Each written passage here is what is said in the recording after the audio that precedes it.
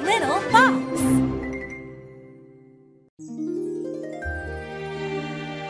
The Canterville Ghost, Part 3.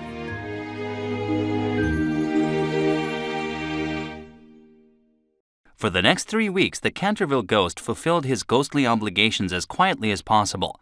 He wore a thick black cloak, tiptoed lightly in his bare feet, and applied the Rising Sun lubricator to his chains every night. Despite all his precautions, he still didn't escape treachery. He had to be always on the lookout for strings stretched across his path in the dark, or buckets cleverly balanced to spill as he passed. One night, as he was passing through the library door, he thought he saw someone sitting in one of the chairs.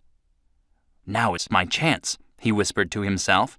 "I'll frighten whoever it is so badly that the whole house will wake with his screams." And he carefully crept up behind the chair. He hovered there for a moment, chuckling to himself, and then leapt out with an evil smile and turned to face his victim. The Canterville Ghost let out a wail and fell back in terror. Right in front of him, seated motionless, was a horrible sight. Monstrous hollow eyes peered from a hideous white face. It wore a loose cloak shredded with age, and in its hand was a gleaming sword. Never having seen a ghost before, he was naturally very frightened. He fled all the way back to his room, where he hid his face under a sheet. After a time, when morning was beginning to lighten the sky, the brave Canterville spirit asserted himself, and he decided to go and speak to the other ghost. After all, 2 ghosts are better than 1, he reasoned. When he returned to the spot, it didn't look as if the other ghost had moved. He cleared his throat loudly, but the other didn't stir. Quietly, he reached out to tap his new ally on the shoulder. The head slipped off and rolled onto the floor, and the bones fell in a heap. There at his feet was a carved turnip, and on the chair was a pair of broomsticks, collapsed under a moth-eaten curtain. The sword was nothing but an everyday kitchen knife. He had been tricked. Feverish with rage, the ghost raised his withered hands above his head, and using the words of an ancient oath, he swore that when the rooster had crowed 3 times, deeds of bloodshed and murder would descend on the castle. No one would be spared. Nervously, he listened for the rooster's cry. Morning had arrived and the family would soon be coming down the stairs. He waited, but the rooster never crowed. The ghost was puzzled. This curse had never failed him before. At last, worried that he might be discovered, he gave up his vigil and retreated to his room. There, he lay down on his low cot feeling more dejected than he ever had before in 300 years. After this, the ghost was not seen again on any nocturnal expedition. At dinner that night, as the Otis family devoured the roast rooster that Mrs. Umney had prepared, they decided the ghost must have left. "I think I'll write a letter to Lord Canterville," said Mr. Otis, "and tell him the good news." "Perhaps he'd like to come round for a dinner party," said Mrs. Otis with a smile.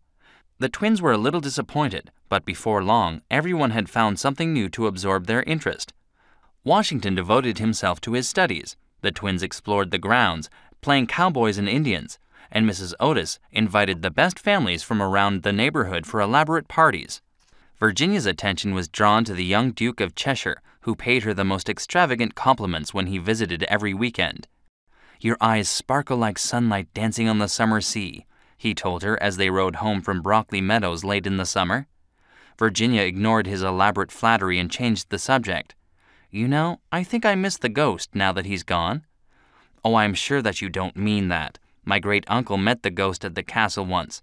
He was found shivering on the floor the next morning, mumbling, 'Chill of death,' over and over. He never said a sane word after that." Virginia didn't know how to reply. She thought these stories involving the Canterville Ghost were greatly exaggerated, but she also knew that the young Duke had an honest heart and wasn't in the habit of making up stories. They passed an encampment of gypsies, who Mr. Otis had kindly let stay on the castle grounds, and Virginia suggested a shortcut. As their horses slipped through a gap in the hedges, her skirt caught on a branch and tore. "Oh my," said Virginia, blushing. "Please excuse me." She quickly rode ahead and went up to her room by the back staircase.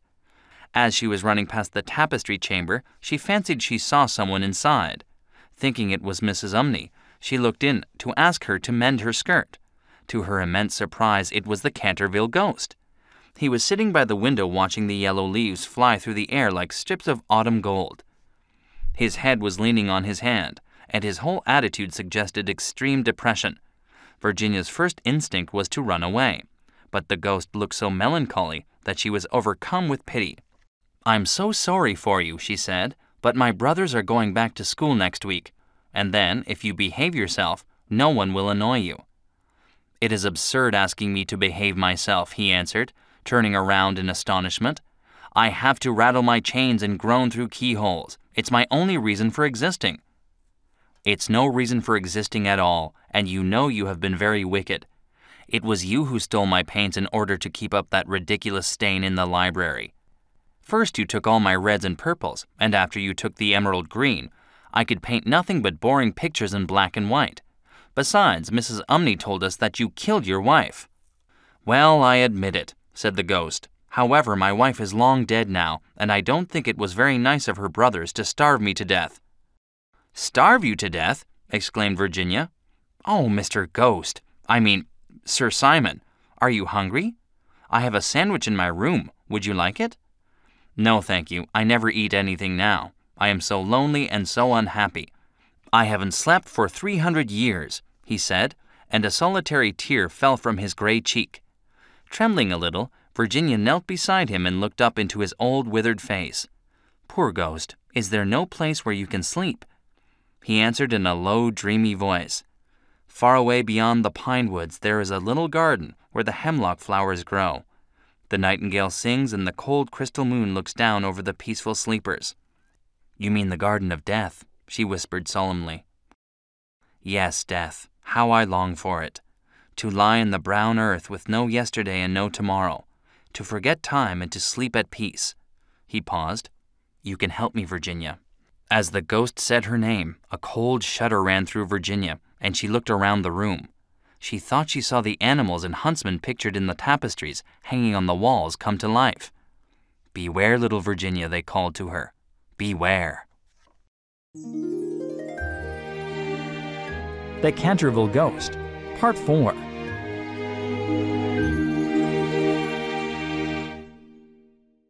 The ghost spoke again, and his voice was quiet and low. "Have you ever read the old prophecy on the library window?" he asked. "Oh, often," said Virginia, turning from the tapestries on the walls to look at him.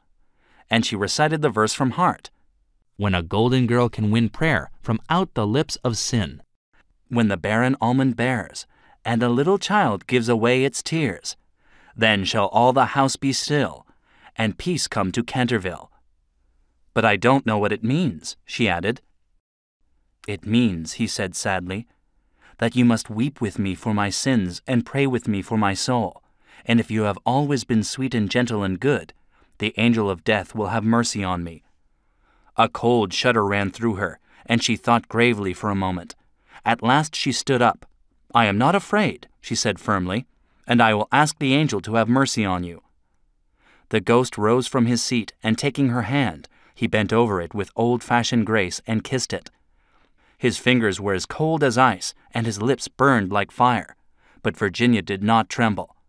Then, clutching her hand more tightly, Sir Simon of Canterville muttered an incantation. A cold, dark passage opened in the wall, and he pulled her quickly into it. As they passed out of the tapestry chamber, Virginia looked desperately over her shoulder and saw the figures in the tapestries behind her. The animals and huntsmen called out, "Beware, Virginia, your family may never find you again." At dinner time, Virginia's chair at the dining table stood empty. "Where is your sister?" Mr. Otis asked Washington. "She's probably in the garden getting flowers for the table," Washington answered. "I'll go get her." But he couldn't find her. When he came back, the family decided to look through the castle. Everyone spread out, calling Virginia's name in all the rooms. When the castle was thoroughly searched and there was no trace of her anywhere, they met in the library. They were all a little worried. It was now evening, and the light outside the tall windows was fading. "Perhaps she didn't come home after her ride with the Duke," suggested Mr. Otis. "Maybe the gypsies have taken her," cried Mrs. Otis anxiously. "Let's not get frantic," Mr. Otis said calmly. "I'll ride over to the Cheshire estate right now. I'm sure she's there." While he was gone, Washington took a lamp outside and searched the castle grounds. His mother and the twins searched inside again, opening every closet and cupboard. A short while later, Mr. Otis returned with the Duke of Cheshire, and both their faces were creased with worry. When he had heard that Virginia was missing, the young Duke had insisted on riding back to help with the search.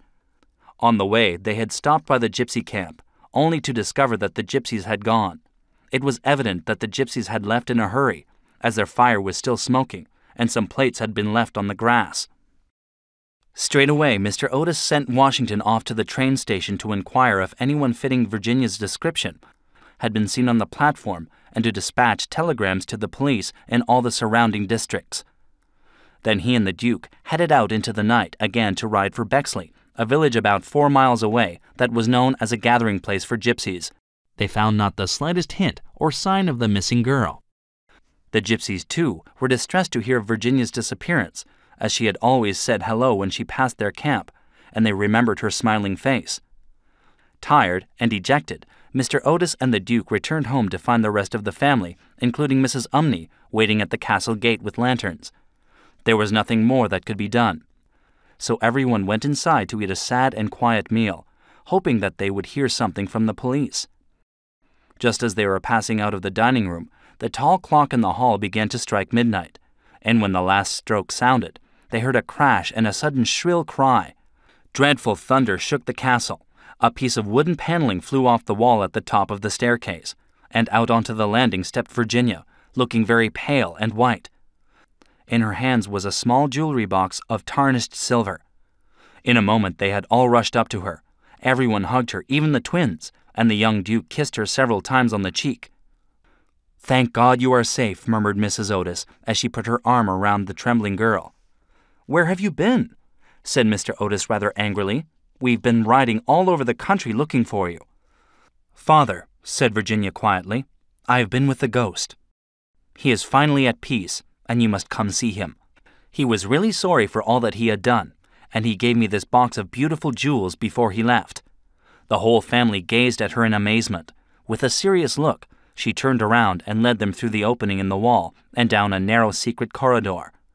Washington followed with a lighted candle, and when they came to the end, the flickering light showed a low room with one tiny barred window.